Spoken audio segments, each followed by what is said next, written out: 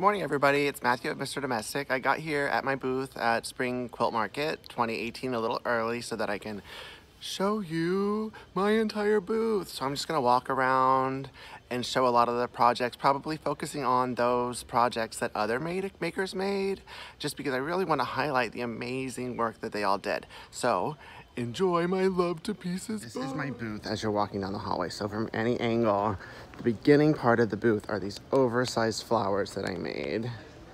Didn't quite know how I was going to do it, but figured it out along the way.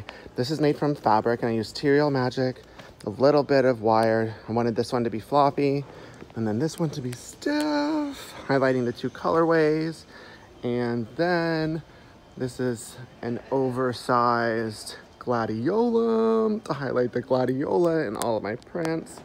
And then right here, when you go this way, you see my logo for both my brand and my collection. And then on this side, I did the mandala drops. Those who have watched my reveal video know how special this print and pattern is to me. I totally want this on my room wall. Like if this was my bedroom, I'd be so happy.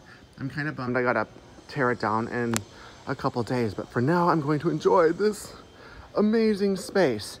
And so I'm going to go through the apparel first. I have a rack right here so people can see it. And this is a dress that Michelle Kersh made. Amazing dress on its own. And then look at the bottom. Like there's EPP, English paper piecing on the bottom. That is just fabulous and clever and adds a nice little pop to an already amazing dress. And then this right here is a bag that Paola Baker made. Amazing matchstick quilting here. She used like a dark navy cork. I think I need to get me some of this because this collection is meant to go with navy as well as other colors. The inside here. And then I'm just gonna pull all the pieces. Okay, darling. This was made by Emma Talercio. She made this for her newborn. And then she made the shirt that I'm wearing now and a dress for Helena right here. So like we could all match. So somehow I need to snag a picture with her newborn and me in this shirt and my daughter in this dress. That would be super cute. And then this was made by Katie Lodgson here. What a lovely dress. So much detail with the ruffle, the way she used the prints. I really love it. And this is gonna be a little jostling this area, but I wanna make sure to get all of the makes in here. This arrived last night from Florence Taylor for her son. I'm so honored by his excitement of my collection because he was really stoked to see a male designer making stuff and prints that he could use. I love it when kids get involved in all this stuff. And oh my gosh, let me show you the tag here. Made by Ashley Tuavo. She used my efflorescent Celeste knit. Oh, and this is a dress for Helena. There are lots of dresses for Helena in here. And this is the rayon, my gladiolum's rayon. If you've never worked with rayon or felt, I'm sure you felt it, but oh my gosh, the drape in the hand is amazing. This was made by Kim DeSalle. Love this dress. And oh, okay, this one has a story here. This one was made by Katie Skoog, and it's actually a pattern of hers with her company, Simple Life Pattern Company. And when I first started, I would make a lot of clothes using her patterns. And she was coming up with a name for this outfit, and I like jokingly told her to name it after me, and she actually named it after my daughter and myself. So this is the Helena top, and then this is the Maddie suspender scalloped skirt. Such an honor. It really touches my heart when anyone wants to involve my daughter. Makes me really happy. And then this is I'm gonna wear this shirt on Sunday, but this is the shirt that I finished, and I went with snaps. And I'll do a blog post on that when the time comes. Then I've shown y'all my cardigan that I made. This is a knit shirt that I made. And Art Gallery Fabrics has this actual knit color, and it goes with the color in the sleeves, and I thought that was a perfect pop. And my daughter Helena said that the pocket was what made it, which I was like, okay, girl, her superpower is stylish, so she knows this. And this was made by Hillary, and she wore it. You'll see pictures of her wearing it on the interweb. And then I put these on here because they were beautiful to put here. This right here, it's a whole cloth quilt. I love whole cloth knit quilts. And so this is just a yard of each of my knits. And I put only wool batting in between. And I use stretch stitches. And I have made one like a year ago, and it's probably the most durable and most used quilt that I have at home. And then this is a hexie quilt that I made. And it was quilted by Donna's Lavender Nest. Let me see if you can see it. Right there. She was so thoughtful, and she quilted Love, L-O-V-E, with these cute, which look like cherries to me. But there, it says love all throughout it, like here. It's like, what a darling, darling message to have in this quilt, because quilts are love, and then with love to pieces. And this is her. I'm obsessed with her quilting. She's quilted a number of my quilts already. And definitely reach out to her if you need some long arming. So those are my apparel. And then I've already spoken to this quilt, but let me show you. Right here. This quilt was made by Slice of Pie Quilts. This one, I totally ugly cried for about 30 minutes, like happily, whenever I was sent. It was a surprise from her. And when she read the story, or listened to the story of this print and how important it was to me, reminding me of my sister who passed away, she has this pattern that she knew she had to make for me. And she was making a different quilt and knew that she had to do it. And it's forever touched my heart, and this will definitely be something that I cherish forever. And these right here, this is a bench that my husband coincidentally bought for our house a couple weeks ago, not knowing that I was looking for seating for my booth, and it was the perfect color, and I was like, oh my gosh, it's like he knew. These are some of the pillows that I've made. This is a knit pillow out of my knits. This is a pattern by Modern Handcraft. And it's modern hexies. Love doing that. This is a cathedral window pillow. I used Jenny's Missouri Star Quilt Company tutorial for the easy breezy cathedral windows. And then this was made by Carrie Jewell, and it's her whirligig EPP pattern. I've made it myself, and it's super duper fun. Thought this was a great way to showcase my prints. She did such an awesome job. She has a lot of patterns out there, y'all, so I would check her out. Definitely fun. And then here, love this backpack. It was made by Cecilia Sullivan. It's a noodle head backpack.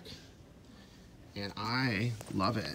I know it's got pink and stuff in it, but I'm still gonna use this and work it. Like, I just really love it. And luckily I get to keep it. I'm really, really honored to include this in my life. Okay, let me go to this right here. I posted about these. These are hydrangea blossoms, and the response has been so positive. I'm definitely gonna do a tutorial on these. And this is Mandy Andy Designs bag that she made using my salvages of my strike offs. So this is gonna be a bag I cherish forever because I was saving them. I'm generally not a salvage person, but they were super duper important. It's my first collection, and she offered to do that, and I was like, oh my gosh, perfection. And then here, right here, this is a cut and run bag. Like, what a perfect size that Trina Peterson made. It's super big. Like, what a great bag for like retreats, going to class. I'm definitely gonna use this one a lot. It has my Anthony print with the 26 flowers. Then this here is a doll. When Joe Madeye offered to make this for me, and his handle is Manhandled Threads, I was like, I have to have it. It's amazing. I originally said that it was for Helena, but I'm not gonna give it to her. I didn't offer it to her yet, so I'm gonna keep it for myself. It's just beautiful. I've never seen anything like this. I would definitely encourage using him to make it. He was pretty quick, and the quality is like top notch. Look at the wig. Hi, how are you? Then this is a woven box that I made. I'll post the finalized box pretty soon. I love making this. This was an example of my woven Easter basket that I made. I made a small version for home decor. And these were made by Norma Agron. This is a wallet. Like, look at the inside of this. Like, what? The craftsmanship is insane. And then she made this bag. Like, I'm blown away. I thought it was exciting to sew myself with this stuff, but then seeing other people sew is just wackadoodle. This I use my good friend Tara's of Lefty Needle, her Easy Miter tool, and I made a box. I fashioned a box out of it. And I just think it's super cool. A lot of y'all have seen this. I have a free tutorial on making a box pouch. They're super easy. Like, it's like a 20-minute project once you prep everything. And then, seriously, these are trucker hats made by Sterling Zone. And I thought this was such a clever idea. And then I saw them and I was like, wow, these are super duper amazing. These have probably been the most popular, sought after things in my booth. So much so that I'm probably gonna bring some of these into my Etsy shop and ask her to make them for me. Because they are so fantastic. Like, what a clever idea. And let's go down. These are my Fat Quarter Gypsy pop-up cans. This is a sew together bag made by Angela Purenhudge of Making Whatever. She did EBB. Look at this in a hexie, a 1-inch hexie. Perfection. It's like it was created for English paper PC. I love these bags. If you've never made a sew together bag, it's my most utilized bag that I've made myself. And now I have another one. And okay, I'm gonna talk about Catalina Fiber Arts and Fabrics for a minute, because their kitchenware that they made, and this is what they do, is beyond. Like, it's next level, beyond amazing. This here, what a clever coaster. Like, look, like, I don't drink wine, but I use fancy glasses for like sparkling water. Look, the coaster's there. Like, you don't ever have to worry. I just thought that was super clever. Look at these, they're reversible. Look at the branding. Like, those who are interested in branding, this is top notch branding. It's a microwave bowl cozy. And I actually do this all the time. I heat stuff up and then I burn my hands, but now I don't have to worry about it. And then clever, clever, clever, clever fabric napkins. And then a standing mixer bowl. And then I'll skip over here. They also made these slouchy fabric baskets, and these are all things that they make. If you're looking for some like one-of-a-kind kitchenware, go to them. Like, I'm blown away. I even immediately messaged them when I got it and told them that they have something really special going on, because these things are spectacular. And this is an Oh How Sweet zipper case made by Angela Purenhudge. And if I'm saying your name wrong, Angela, sorry. Making Whatever. I've made a couple of these too, and they are just fabulous. Great to use for weaving. Look at this weave. Yeah. And I believe this is my friend Tara's Woven Stars pattern. More trucker hats here. Oh, these are so cool. And this is my Antonym pillow. I have a free pattern on my website for this. And in this one I have all 26 flowers from A to Z. And this is one of my More Than a Pocket bags, which is the perfect bag. I'm gonna let Tara borrow this actually. Whenever you don't want to carry a purse and you have too much to fit in a pocket, like it's a crossbody bag. And this was definitely a way that I wanted to highlight this print. And then this right here is a pillow. I used my Mr. Domestic's Bow Ties EPP pattern and I made a pillow. And it's like faux string blocks. It's just my striped flow print. And then that's part of mandala drops. And then fanny pack. How do you say no to a fanny pack? Look at this. It's so cute. There's pockets in there made by Mattia Harrison of Maddieism Zinc. Maddieism Zinc. There. So those are all of the makes for like home decor and bags. And then now I am going to put my camera back on a tripod and show you some of the quilts. Ooh. Before that, look. This was made by Isabel Selak. Butterfly wings for Helena. Oh my gosh, Helena's gonna freak. She hasn't seen them. Yay. So now I will be back to show you the quilt. Yay, here I am to show you the quilt. So these quilts are amazing. I'm blown away they were able to make them so quickly. And I definitely wanted to showcase them in this video. So this was the original slice of pie quilt that she made. It's a new pattern that she has.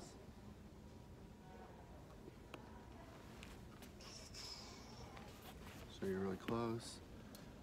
Look at that, it's so clever. The pattern here is called the Moonrise quilt. Let me show you this. Love that. And then this right here is a Flower Mania quilt that I did. And after making a full one, I didn't want to make another full one. I just wanted to basically copy Amy Sinibaldi, who did this with the Flower Mania pattern before. And I did a strip of flowers using it and just inset it in some denim.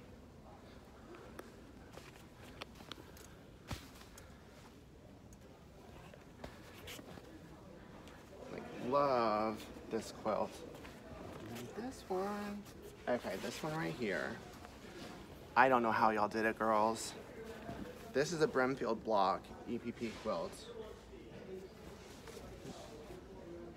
Made by Kim and Nisha.